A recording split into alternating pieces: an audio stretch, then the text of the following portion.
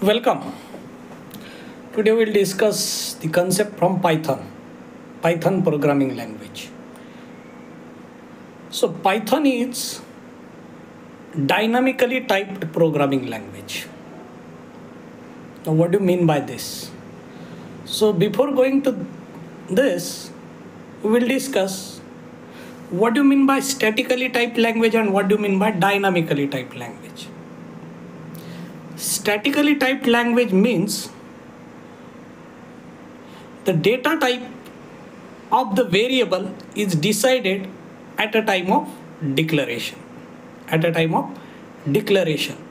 And you cannot assign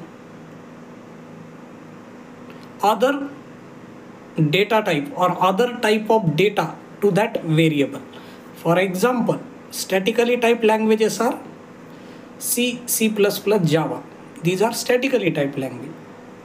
Whenever we are declaring a variable, we have to decide the data type. For example, int a. So when we declare int a, we cannot store int a equal to 10.5 because it is floating point.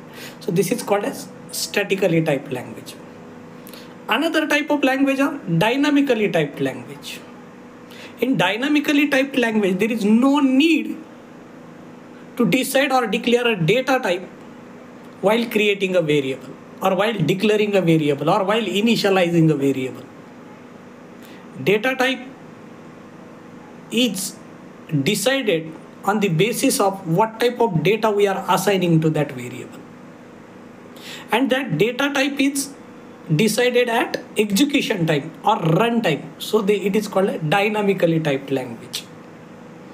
Example, Python and JavaScript.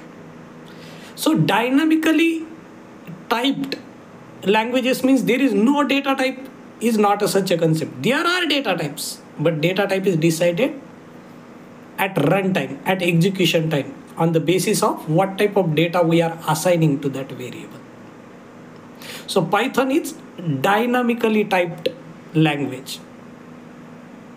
Giving the data type or declaring a data type or deciding a data type is not compulsory while creating a variable. Thank you very much.